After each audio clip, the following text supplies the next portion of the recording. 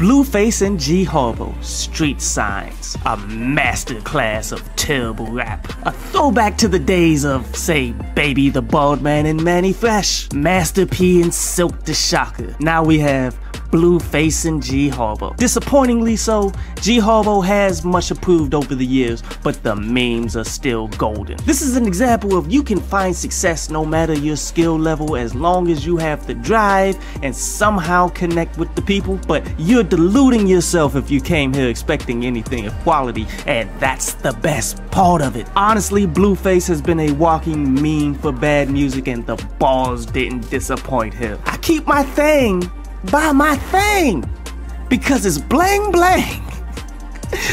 What exactly does that mean?